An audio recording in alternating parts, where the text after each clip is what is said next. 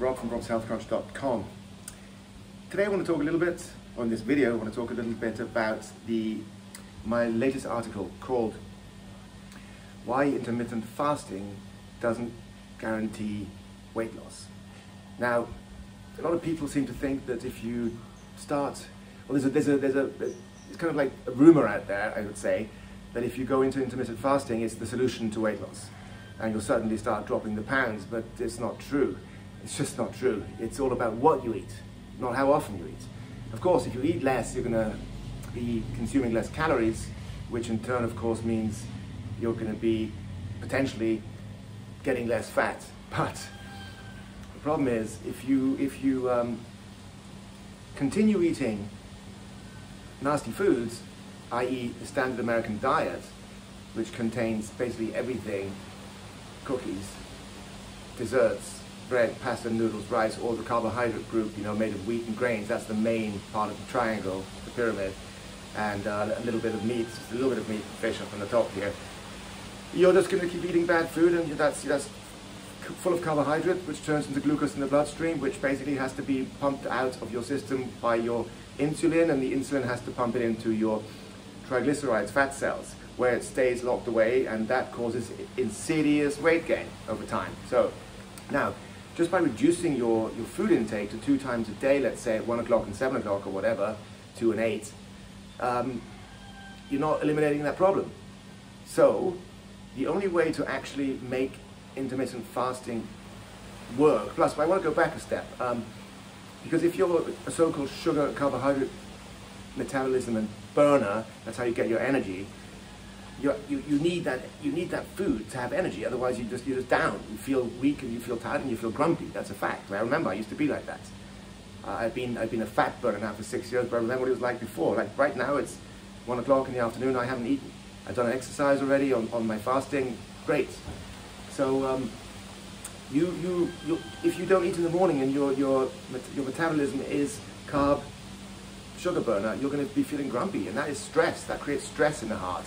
You basically perceive that as a stressful event, so you release cortisol, our fight or flight hormone, and that's really bad for your heart. So it doesn't make sense.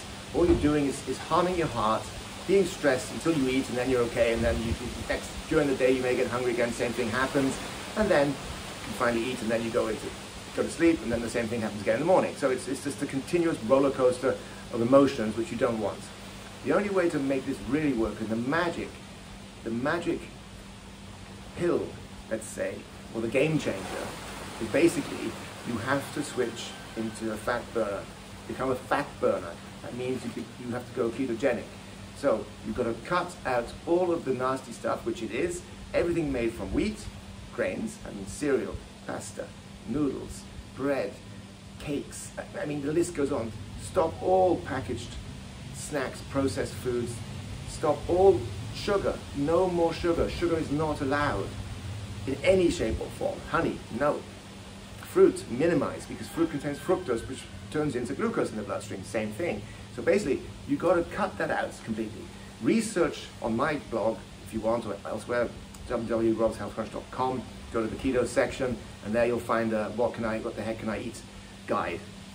Okay, so you need to transition out of the carbohydrate sugar burning metabolism into the fat burning metabolism. Now, if you deprive your body of all those nasty foods that turn into glucose, which you're used to eating over so many years, then eventually, it's going to be a struggle the first 2-3 weeks, because you're going to feel withdrawal symptoms. Sometimes you can't sleep, and you have a stomach ache, and you feel a bit sick, dizzy, whatever, but it goes away. And then you suddenly switch, and then you suddenly realize, wow, I'm not hungry. I don't feel upset. I'm full of energy. I don't need to eat. Because your body then suddenly realizes it can burn fat from inside, from your own fat. And that's when you stop dropping the pounds. It drops off. Crazy.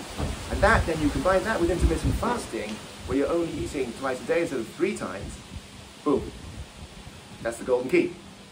And then the weight just drops off. But the thing is, when you're fat burning, when you're on keto and you're really fat burning, you don't need to eat more than twice a day maximum. You just don't need to. There's no need. So no need to eat more than twice a day, I should say. 3 times a day thing is just something that's been made up, breakfast, lunch, dinner. It's not necessary. And of course, so you then get into this mode of of not eating in the morning, not eating till 1 o'clock or 2, and then you're during that time your body is burning more fat during that fasting period, because you're moving, doing things. Like I went for a long walk up a ridge and I did a bunch of bodyweight exercises with no food, no problem, great. So my body's burning fat during that process because I haven't given it any food. So now I'll eat after this and, you know, enjoy it. Only small portions, I don't eat a lot, just, you know, average size. So that's it. That's the golden rule, that's the golden key, the golden goose.